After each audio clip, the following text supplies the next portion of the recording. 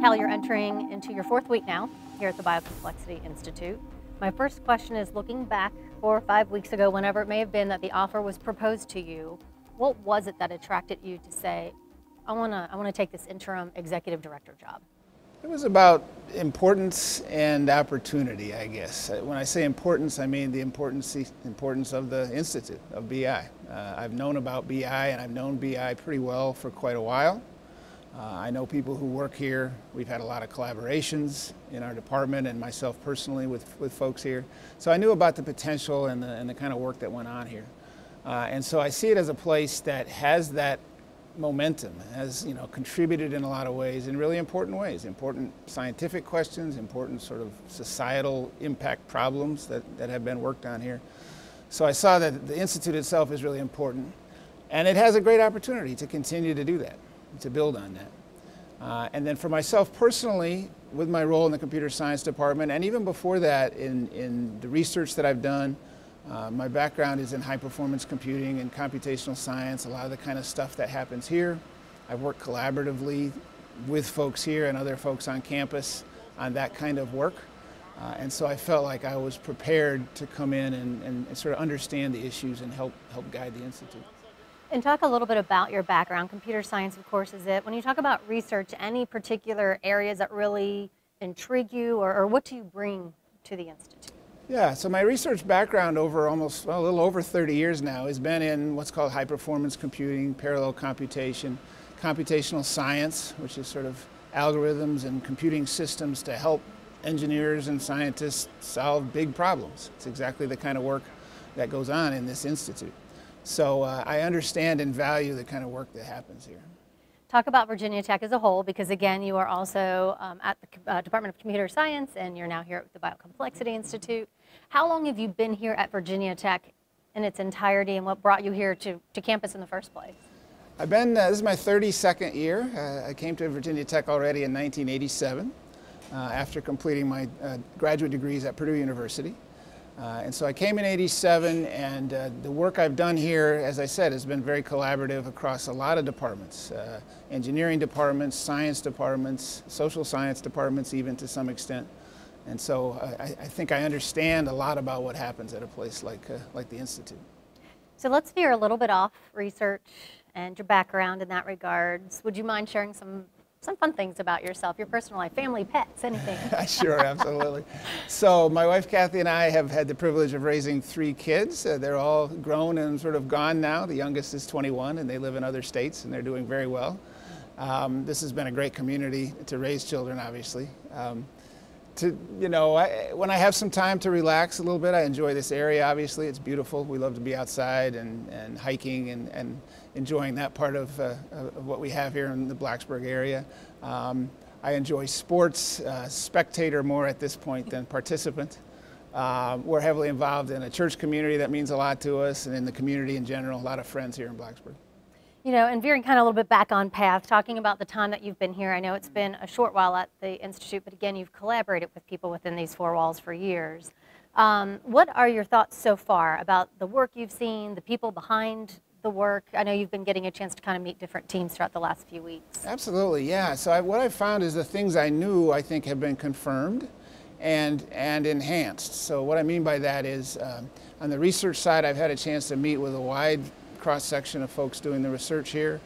The sense I get of the passion and the excitement that they have for the work they do, the potential of the work they do, and the impact of the kind of problems they work on. I've really seen that very, very clearly. But also I've enjoyed getting to know the support staff and the administrative parts of the Institute. I find that it's a group of people that are very committed and excited about the mission here. They feel like they're part of a team. They feel like they want it to succeed. I think they have a real sense of being part of something sort of bigger than just their individual jobs or whatever. And that's very gratifying to see. And team science almost kind of seems like a catchphrase that people just throw around and maybe put up on a resume somewhere, or trying to sell themselves to somebody else, a collaborator. But when you hear team science, for you, what truly does that mean?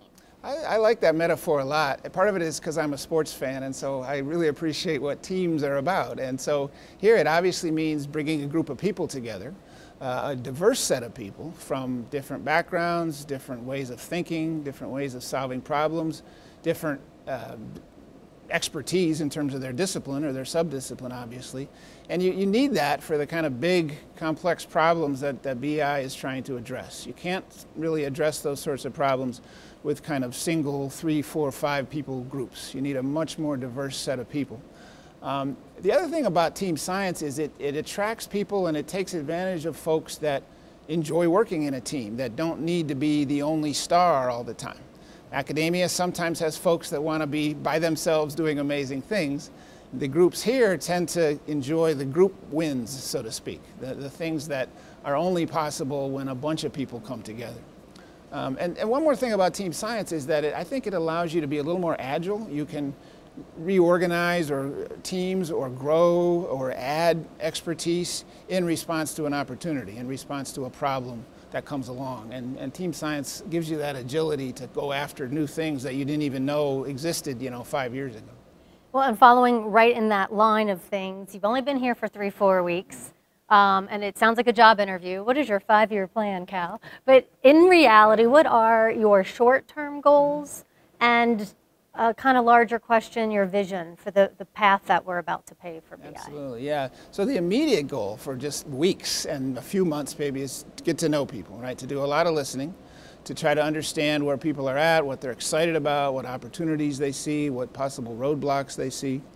And then moving forward, it's sort of a strategic planning kind of thing to see what areas we want to continue to grow and change and maybe bring in new talent, what opportunities we want to pursue. So that's internally, but I also think I have an opportunity and I look forward to helping represent BI externally, represent BI to the campus, to continue to build collaborations and connections to various parts of the university, many of which already exist, but I think there's a potential for even more of that. And then also externally off campus to other funding agencies, to other partner universities and companies and so on.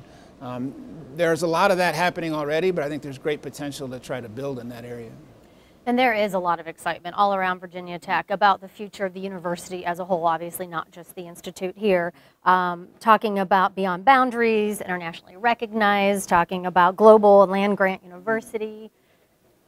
Big vision. Where do you see BI fitting in all of that? BI fits in incredibly well with all that vision stuff, as we say, right? So especially the beyond boundaries idea. There's some key ideas in beyond boundaries that I think BI can really plug into very easily. That includes the interdisciplinarity of the place, right? Beyond boundaries is very much about attacking big global scale problems, extremely complex problems that require new ways of bringing people together. Transdisciplinary things that you can't do in sort of traditional small units around campus. So BI has been doing that for many, many years and is very comfortable in that sort of space.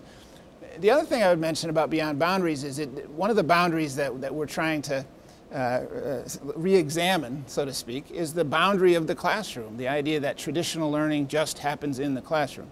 And of course that's not true, but beyond boundaries is trying to be very creative about looking for other ways to allow students to learn. Experiential learning is a broad term for that. And I think what happens here is exactly that, right? We've had students here for decades, graduate students, many undergraduates as well, that work in our labs and get phenomenal experiential learning opportunities, right? And so I think the institutes in general and BI in particular can really be a leader in providing those sorts of experiential opportunities, and look forward to seeing how that plays out. And I have to say welcome to the Institute. Well, thank you very much. Yeah, I want to say that I have felt very welcomed. Good. When you talk to people, I think they're glad to share their experience and the potential that they see at this place. Well, thank you, Cal, for joining us. I really appreciate it. I know everyone here is really excited on the future path we're about to pave. Yeah, you're very welcome. It's been my pleasure to get to know folks at BI.